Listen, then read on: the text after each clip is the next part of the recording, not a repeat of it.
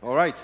So you guys are incredibly successful entrepreneurs elsewhere and in gaming, serial entrepreneurs, build incredible businesses, in particular in games. I'm glad to see the stage is big enough for both of you at the moment. But you've literally started working together in a more formal capacity just a couple of weeks back.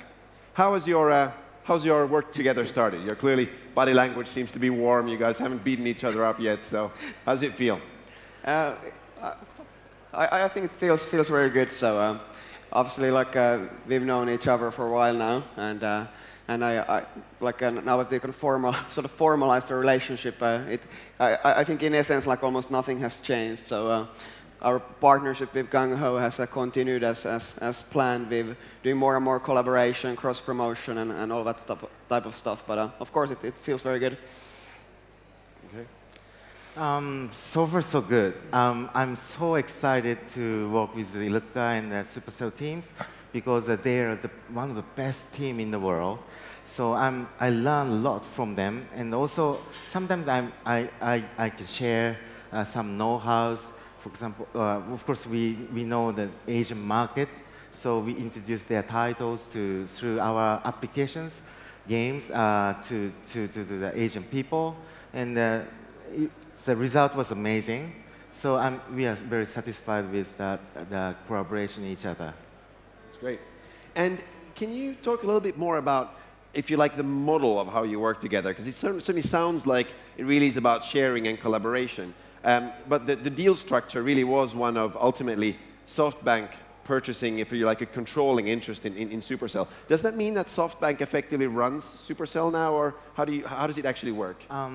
I'd like to tell the SoftBank's good tradition. SoftBank has over 1,000 group companies, but SoftBank never control those group companies. We totally respect and appreciate the original management team and the founders. So if they like to, if they want help, then we are very happy to help. If we find a good idea to support them, and we will ask sincerely, then if they really want it, and then we will give some helping hand. So that is a basic attitude to the group invested company, and so that's why we can manage over 1,000 group investment companies. It is quite a unique deal structure as a whole, right? It gives founders almost complete control of this, if you like, of the entity moving forward. Yeah, actually, the Ilkka and founders or management teams are really excellent. So we don't have to do anything about the managing the Supercell. So if you feel, you might feel that it's kind of unique, but for us, it's very natural. Yeah, like to add to that, like from our perspective, it certainly feels like that the Supercell is even more independent, like after the deal than it was before that, and mainly because we extremely long-term view that Taizo and the team at SoftBank brings into the table. So as you guys know, I mean, these guys have like completely redefined what long-term means in the business life. So for us, it used to be like 5 to 10 years, and now it's apparently 300 years. So yeah. So trying to learn from these guys every single day. Yeah, that's great. And I actually think it's interesting that focus in the press has been so much about the present, in that the deal got done and you guys have started working together.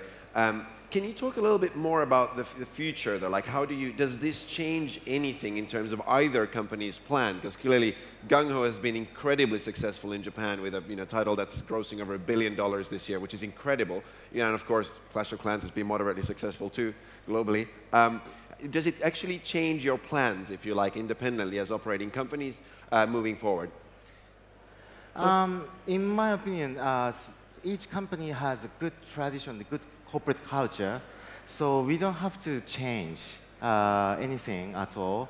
So each company should stand alone independently, and but like closer friends, if we find a good synergy, then we will cooperate. But mainly, basically, they work independently. So that is what I'm thinking. Anything to add? Has Supercell changed its long-term view? Do you now have a 300 plan also? 300-year plan? We are working on it. No, I think that's right what Taizo just said. So, and there really hasn't been any change. So even before the deal, we had quite an extensive plan to collaborate, between Puzzle and Dragons and Clash of Clans, and obviously are looking ways to extend that partnership. And so from that perspective, nothing has changed. So if anything has changed, it's more like now we feel that we have like the time, and this deal just gives us more time to do what we want to do. Yeah, no, that's great. Yeah, but on the other hand, so we love the very fun thing, exciting new things, and also Ilkka and others, Supercell teams, always looking for the fun, excitement. So we are talking very frequently, and we got excited to hear the new idea, and we are very happy to share each other. So so far, I'm so happy to. So of course, we can't share the latest strategy or new projects so far, but we are talking so many exciting things with them. Yeah, no, we look forward to seeing what comes out. One of the things that I think is fascinating about the deal is that even though you are two independent companies, in some ways you now represent a global powerhouse in that there is no other game company that is as global as this friendship, these two companies, if you like, together. How do you think about global? We heard Peter just now talk about Angry Birds and China. How do you think about global games and being successful globally? Because clearly both companies have come at the global market from different places and are now sort of collaborating around that. Right, so one of the things or the dreams that we have is that we are trying to build a kind of truly global games company. And for us, our approach has been that when we go to markets like, say, Japan or China, for example, it's really important for us that the game brand stays intact. It is not changed, and we do not want to change the soul of the game. So it's the same game, it's the same characters, the same brand, but then we try to do as good job as possible in sort of localizing the kind of text, and we get local partners to promote the game. We get local teams to give support to the players and so forth. But for us, our view is that we really want to create these truly global game brands, and in my opinion, it's kind of difficult to compete in those local markets by trying to be more local than the local players. It really doesn't make much sense. So therefore, our view is that the soul of the game must not change, and it's the same game for everyone. Some people say that the tastes between for example, the tastes which are liked by the Asian people is different from the Western people, for example, or it is really hard to enter into the Western market from Asians' point of view, or vice versa. But I don't think so. If we focus, so all we have to do is just focus on a good game, nice game to play fun. That is the thing we should focus. So then if we could make a great, very exciting game, then it will become a global in the end. Yeah, it's a really interesting perspective, I find, because iOS and Android as operating systems have really globalized the game market in a way that it never used to be global before. So you can actually address the whole world with a single product. Do you think, though, that I know that neither of you wants to talk about, likes to talk about future game plans, but do you think that more games will be made, if you like, that are focused on trying to take over the whole world as opposed to games which are for specifically individual markets? And I don't know, Taizo, if you can talk about how GungHo thinks about game development. Do you try to make global games, or do you try to make games for a more local market that then you take global if they are successful? One of our beauty is that creating that very unique original game. So we like to always looking for the the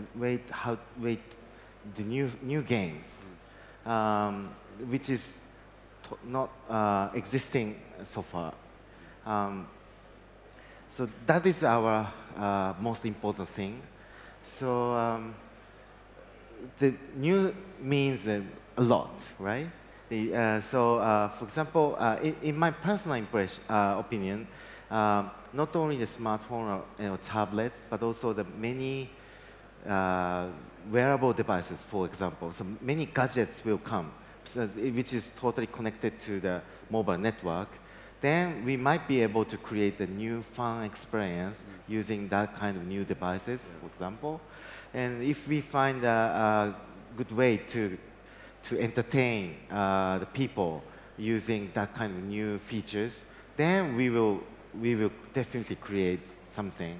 So of course, the main battlefield will be the smartphone or tablets. But on the other hand, we're always looking for some new innovative gaming experience. And it was incredible when I first played Puzzle and Dragons. I assumed that the mechanic existed. I assumed somebody else had invented it somewhere first, the actual matching mechanic of the spheres. But the fact that you were able to create that, like really invent it from scratch and make it into a $1 billion plus franchise in such a short period, it speaks volumes of an incredible company. So it's it's great to see. Is there anything on approach to games, Ilkka, that you want to talk about? Or? No, I think like our approach is always to try to create these kind of global brands, and it's difficult, right? Oftentimes we don't succeed. So last year I think we killed 4 or 5 games at different type of phases and launched only 2. So it really is difficult. But that's always aiming for a global brand. You know, that's interesting.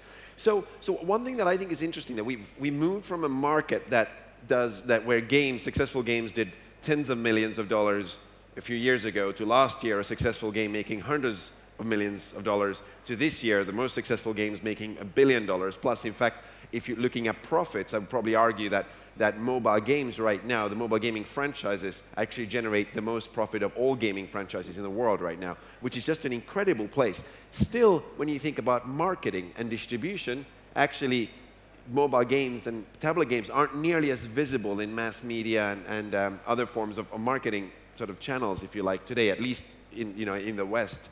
How do you view the future of distribution and marketing of mobile games? Do you see that as an important area? And clearly, to bake in another part of that question, there's also been new players, in particular in Asia, players like Line and Kakao and WeChat, that have kind of created these distribution layers for games. I guess, how do you see the future of marketing and distribution? Will it be just the app stores, and will we see TV advertising of games? What are we going to see moving forward, do you think, given how rapidly the market is developing? Yeah, it's very difficult to answer because I can't predict the future. But in my view, so as you said, the messaging applications like a Line or a Kakao, those kind of messaging platform will be one of the platform for the gaming, especially for the distribution-wise. But on the other hand, I think the big franchise or big brands like Supercell, Taizo, Clash of Clans, or Angry Birds, or Puzzle and Dragons, those kind of big titles have a big fan and a big customer base. So we can easily introduce those customers to the new games. So such kind of big title also be a good platform, for distribution sake. Yeah. In our opinion, the most important form of marketing, it still is the good old word of mouth. I mean, the great thing about the mobile games is that people actually do talk about them to each other, and they do give recommendations. So that's by far the best marketing tactic is just to create a great game that people would talk about. But having said that, I do think that next year we'll see more and more kind of above the line of marketing, and you'll see more TV advertisements on mobile games and so on. I think that's pretty clear. Okay. And is there anything on the roadmap when you think about gaming hardware in general, that affects the kind of games that we will see in the future? Like if you are a startup out there today, clearly a few years ago it was pretty exciting to say that tablets will be a primary gaming device and there'll be a big market.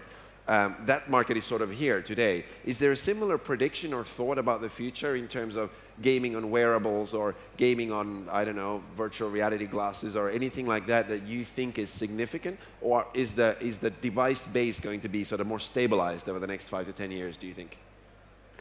Well, like from our perspective, we think that it's still like so early days for mobile and tablet gaming that we believe that we are still sort of just scratching the surface, like when it comes to like what kinds of games can you actually play on these devices that have a great screens and the touchscreen UI and so on. And then I think one area where you'll see a lot more innovation, like next year, is just the social mechanics.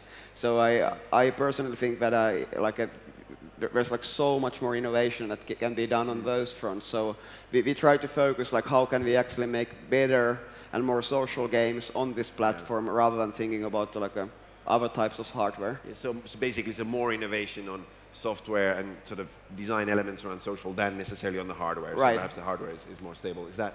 Yeah, as you know, the smartphone keep on improving the performance-wise or power-wise.